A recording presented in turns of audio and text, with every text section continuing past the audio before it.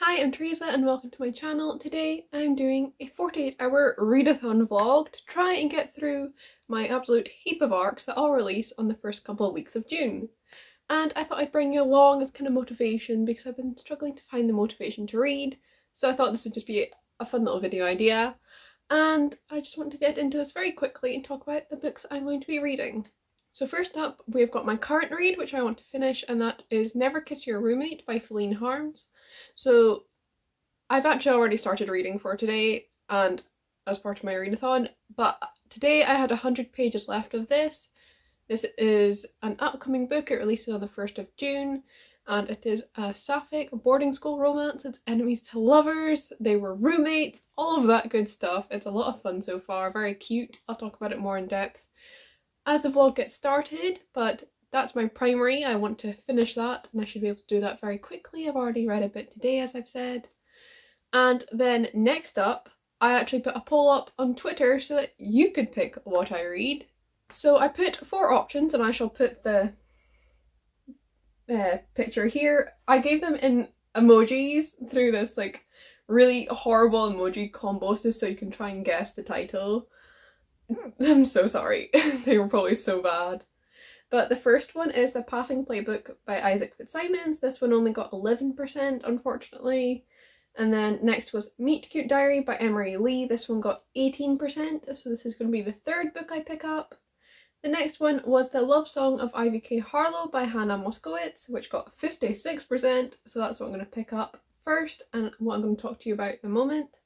And then finally was 1500 Miles from the Sun by Johnny Garthavia, and again, this one I'm not likely to be picking up in this video unless I somehow become a speed reader.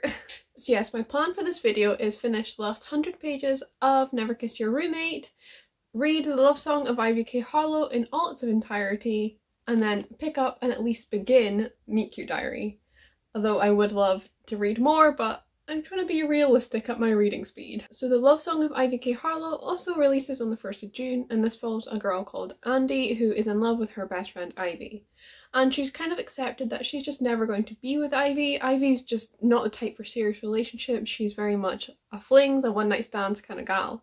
However, when she does the unthinkable and starts getting into a serious relationship with a girl, Andy has to really just confront some of her own feelings. And I'm very excited about this one. I think it's just going to be absolute messy sapphics, which I love, so excited to pick this one up. It is 330 pages, which isn't very long, so finishing that and Never Kiss Your Roommate would bring me to 430, and my goal for this video is kind of 500, which would be starting Meet Cute Diary, so I am hoping I can read that much. We shall see. And yes, Meet Cute Diary, just very quickly, this follows a trans teen called Noah who runs a blog called Meet Cute Diary where he writes about happily ever afters of trans people. However, when this blog is exposed as fiction, Noah has to fake date to create his own happily ever after that he can write about for the blog. That isn't fake, even though it very much is. And this is just a story of friendship. It's very positive, trans joy, all of that, and I'm so excited to be picking it up. It's already out in the States, it came out this month, but it releases at the beginning of June in the UK. And yes, that is the books I want to read. That's my plan for this vlog. I'm going to do it over Wednesday and Thursday, so it's Wednesday morning at the moment.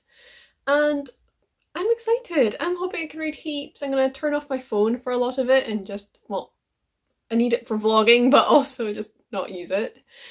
And I've not got too much planned. I'm about to film a video, which is why I've just done this with the camera set up like this, and I have an appointment later on, but that's it. So let's get lots and lots of reading done. Hello, so I've filmed my video. I've done basically everything I need to do today other than that appointment later on, and I finished Never Kiss Your Roommate by Feline Harms. So this one's probably not one of the main books I'm going to talk about in this video because obviously I have just finished it. But yes, as I've said, this is a boarding school romance. It's sapphic, it's enemies to lovers. We follow a new girl showing up to the boarding school and she makes friends with this boy she meets there, and then she gets to her room and her roommate's very closed off. She's quite mean, to be honest, and they just don't get along. But of course this softens and we get our lovely sapphic romance. I was sent a digital copy of this one by Wattpad Books, and it's very exciting because this book was actually originally published on Wattpad. It's so bizarre because I've not read a Wattpad story in years. It's really shot me right back to my early teen years because it does have a lot of the kind of tropes and dynamics that you find in Wattpad stories, a lot of the like over dramatics and corniness and cliches, but it's in such like comforting way to get back to this kind of story structure that I'd gotten used to back then. And it makes me think of like, what if I'd found out about books like this when I was that age on Wattpad, because everything I read then was incredibly heterosexual because that's all that there was that I could see. And I just it's really good and sweet, and it's like a very much comfort read material. It's corny and cliche and over the top sometimes, but it is good fun, and I would recommend it. I will leave a link to my review down below if you want to know a bit more, but yes, lots and lots of fun. It's cute, and I really actually liked how sexuality was dealt with. Our main character really struggles with accepting herself and her identity, and I loved the journey she went on. My little lesbian. I just love lesbians existing. So yes, adored that. But now I'm going to be picking up The Love Song of Ivy K. Harlow, and I will tell you a bit more about that once I've started it, but very much looking forward to it. But for now, I'm going to go make lunch. Here's today's lunchtime situation. Cheese and ham toasty and starting The Love Song of Ivy K. Harlow. Hello, so I've read the first part of The Love Song of Ivy K. Harlow, and I thought I'd talk to you a bit about it. And it's evening now. I went to my appointment, read about a strip club in the doctor's waiting room, because this is actually new adult, not young adult, sorry. So that was a fun time. And I also had some just work I had to do and emails I had to reply to in the afternoon, but I've been reading. I've read over 50 pages of this, and I'm really liking it so far. Really liking our narrator. We are definitely getting the messy sapphics I wanted. We've got so much lesbian, so much dyke, all of that, all of these words that I like to see in a book. And so yes, as I've said, we follow Andy, who's hopelessly in love with her best friend, and so we kind of meet them in a nightclub, and we see Ivy picking a girl up, and this is very standard practice, and we kind of learn that our main character Andy's just hopelessly in love with her, but you know, the feelings aren't returned, and she very much just has to pick up after Ivy and clean up her messes.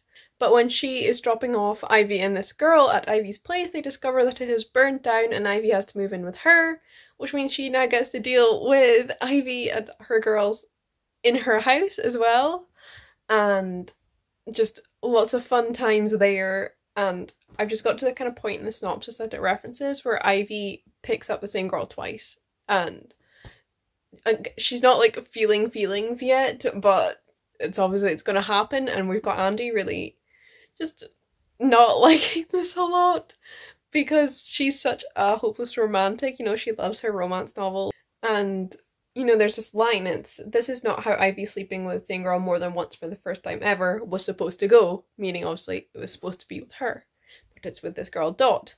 And I'm loving the narration and this like group of lesbians just all being pals, and it's so fun, and the scene and everything, and it's just a good fun time. Definitely like an imbalance in the friendships and all of that, which is going to be really fun to explore, and just really examining this relationship, as well as meeting Andy's love interest, or at least who I assume is going to be a love interest, this woman called Elizabeth. And I'm very excited. She's just been pushed to finally reply to her text by Ivy's decision to be with the same girl twice, so I'm excited to see what comes of that. And yes, just enjoying it. And we are on to the cross-stitch and booktube portion of the evening.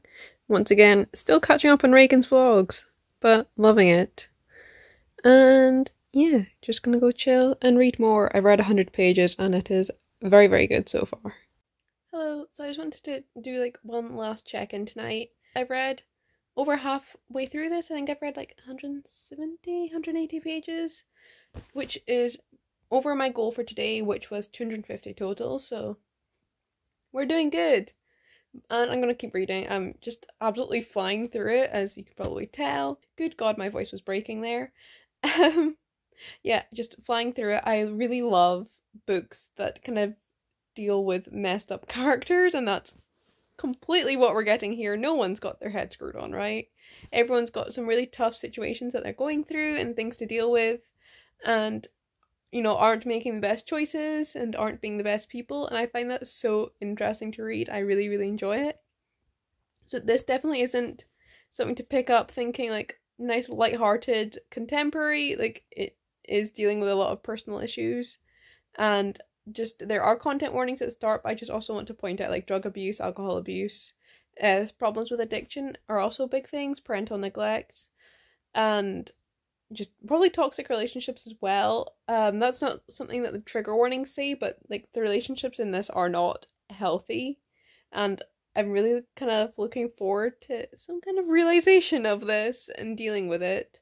And there have been like challenges from side characters, but obviously it's not kind of cottoned on yet for our main characters. And yeah, I'm just very interested. You get just so much character work. Like, there's not a lot actually happening in terms of plot, but you really do deal with both Andy and Ivy's characters and how they interact with each other, and what this new situation with Ivy's girlfriend, but she swears she's not her girlfriend, Dot, and what this all means. And just, it's very interesting, very good so far, and I'm excited to continue reading more and hopefully get a bit further tonight. I don't know how much exactly I want to read, but just thought I'd do that because I'm really, really sleepy, so I'm just gonna finish this vlog off for tonight and be back with you tomorrow morning to hopefully finish it. If I don't somehow finish it tonight, that'd be wild. Hello, this lighting makes me look like demonic, and it's way later than I planned on ever filming. But I've not been able to put this down, and I'm at 82%, so I think I might try and finish it tonight. But anyway, I just read this line, and I'm feeling very attacked. So basically, we've signed up to a dating site, and she says, "As always happens when any girl shows any interest in me whatsoever, my first instinct is to delete my entire existence and run screaming into the woods," because she's got messages, and that hits too close to home. That is exactly what I do. Oh dear. Anyway, loving this. Hello, good morning. In an absolutely shocking turn of events, I actually finished The Love Song of Ivy K. Harlow last night. I wasn't planning on it, but I couldn't put it down, and I figured, you know what, it's a readathon. We're gonna read. And it didn't take me that long. I actually finished it like midnight, which is not that bad. So yes, I really, really enjoyed this one. I actually really related to a lot of the things our main character was going through, even though she's in such a completely different situation to me and her life's so completely different from mine. She's my same age, but she's working, not school. Her and her friends are like out clubbing all the time and drinking and drugs, and that's not my scene at all. But just so much of her kind of as a character and development she had to go through, this kind of realization of just like living her own life and allowing that to happen how it's going to happen, and kind of letting go of these preconceived ideas of what her life should look like, and just her preconceptions as well, or misconceptions really, of her best friend Ivy and what their relationship means for her, and all of that. It was so well done, and I did relate to a lot of it as well, and I just really, really enjoyed it actually. I'll have a review link below once I've got some thoughts together. But for now, oh, where is it? I'm starting Mute Cute Diary by Emery Lee, so going from quite a heavy story to nice light trans joy rom-com. And as well, today I need to edit that video I filmed yesterday to upload tomorrow, and write a review I think. But other than that, nothing really planned, so I am hoping I can fly through this. To reach my goal for this vlog, which was 500 pages, I only need to read the first 70, so I am hoping I can definitely meet my goal and exceed it as well, so we'll see how that goes. So that's today's main job done. My video's about to start exporting, and just listen to my laptop struggling. The poor thing. Hello, I've been a terrible vlogger. I've been terrible at my readathon today. It's 4 p.m. and I've read like 10 pages. I've just edited my video, I made up thumbnail graphics, I made up June releases graphics, I've started writing a review, I've just been doing things instead of reading. And yeah, so I've retreated, I've come downstairs, I'm gonna put my phone away, everything's away, I've just got my book, and I'm just gonna sit and read the rest of the day. And just while we're here, can we take a moment to admire the colour scheme here with Meet Cute Diary and my new blanket, which is very cute, and also £6 in Asda if anyone wants one. And also the views. Hello, so I've just been reading. I'm now 70 pages into Meet Cute Diary, which means I've read 500 pages for this vlog, which was my goal, so I'm very happy with that, especially as it is just the afternoon and I've still got plenty of time to read. But I'm also far enough in that I just wanted to talk a bit more about this book. So far it's been really quick and easy to read, and I can really feel that I'm just going to fly through it. And we have met Noah and been introduced to the concept of the Meet Cute Diary, which is a blog he runs which is full of just trans happily ever afters based on their meet cutes. And also this conflict wherein a troll exposes that these meet cutes are actually fake. And we've now got Noah, who's just this absolute hopeless romantic looking for his own happily ever after, and this guy Drew, and they have proposed to fake date to help save the blog, and I'm just very excited. Got the goods. Just had this lovely fish supper, and now I want to talk to you a bit about Meet Cute Diary. So I read up to page 250 before tea, so obviously quite far into the book, that's over halfway, it's just shy of 400 pages total. And I'm not hugely loving it, and I'm so upset about that, but I find our main character Noah really irritating. And like you're kind of meant to, he's incredibly naive, and in his kind of determination to have this happily ever after, he's definitely like ignoring all of these red flags and kind of not always being the best person, the best friend. And I'm just like, get it together, pal. And I'm like sensing that there is going to be a shift, and I'm just wanting that shift to hurry up a bit, because this, as it is right now, it's not bad, don't get me wrong, it's just not living up to what I was expecting to be an incredible 5-star, love it from the very beginning book. I'm really just in it for Devin, which is Noah's co-worker, and I'm kind of in love with him, so, but yes, that's my little update. I am still just obviously flying through it, not long to go now, and I'm excited to keep reading and hopefully get to this shift and get to all this development that I want to see in these characters. Hello, so I have finished the Meet Cute Diary, and I basically read this in one sitting, honestly, and now it's like 9 p.m. and I'm like, do I pick up another book?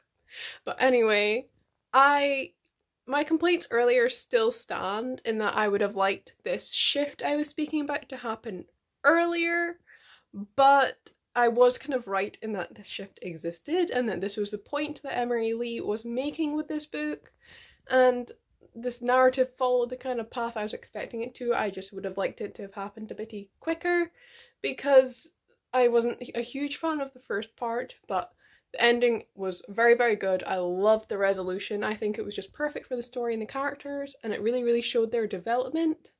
And I maintain that I love Devin with all of my soul.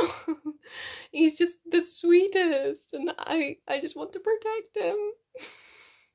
Anyway, Meet Cute Diary, although it wasn't what I had hyped it up to be in my head as this amazing, incredible 5-star read, it was still very good, and I definitely recommend it. I love the message it gives about finding your own happily ever after, and not kind of being able to structure life in this way and create this formula for romance that's guaranteed a happily ever after, because life just doesn't work like that.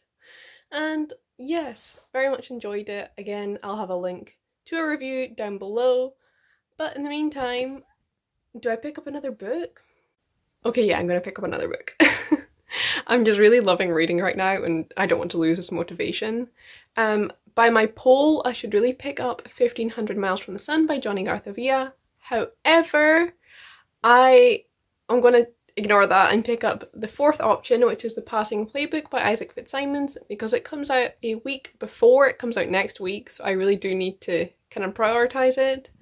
So this one follows a trans teen who starts over at a new school following some bullying, and he is going stealth and passing. And if things are going great, he's joined the soccer team and, you know, close with his teammates. There might be something more going on there with one of them. However, when a discriminatory law forces his coach to bench him after he notices the F on his birth certificate, he has to choose whether he's going to fight against those regulations or just sit on the sidelines. And apparently this one's just incredible. I've seen so many people love it, and I'm all for these stories of trans joy. So that's what I'm going to pick up next. Hello, good morning. It's now Friday morning, and I just want to very, very quickly wrap up this vlog. There is going to be background noise, apologies, but there's also lovely birds singing just for you. So yes, I was able to read almost twice my goal. I've read 967 pages, and my goal was 500. I'm just in shock, in awe of myself. To start off with, I read the last 100 pages of Never Kiss Your Roommate by Feline Harms. This was a lovely, just contemporary story. It's a very comforting and familiar in its structure, and I really enjoyed it. Then I read the entirety, 330 pages of The Love Song of IVK Harlow by Hannah Moskowitz, and again, I really, really enjoyed this one. I wasn't expecting it, and it definitely wasn't exactly what I planned, but I really, really liked it, and I really related to a lot of discussions happening and this idea of being the side character in your own story, just witnessing life. And yeah, loved it. And then next I read an entirety of Meet Cute Diary on Thursday, the second day, so 430 pages on the first day. And then on to this. This was 391 pages, and this is probably my most disappointing book of the vlog, and I'm so upset because I really wanted to adore it, but I just didn't, and that's okay. But this was still overall cute. I would still recommend it. It's a lot of fun, even if I wasn't the hugest of fans. Then finally, last night I picked up The Passing Playbook by Isaac Fitzsimons, and guys, I'm so in love. I'm really enjoying this one. So I managed to read 109 pages last night, and then a little bit just this morning to finish it off, which brought me up to 146 pages total, which gives me 967 pages total, which is just mind blowing. I am fair chuffed. I have a whole lot of reviews to write now, but I am just over the moon with this, and I hope that you've enjoyed watching it. I always feel like I do terrible when I'm vlogging because there's nothing exciting to show you because I don't do anything. But yes, I hope you've enjoyed. Thank you for watching, and I will see you with another video soon.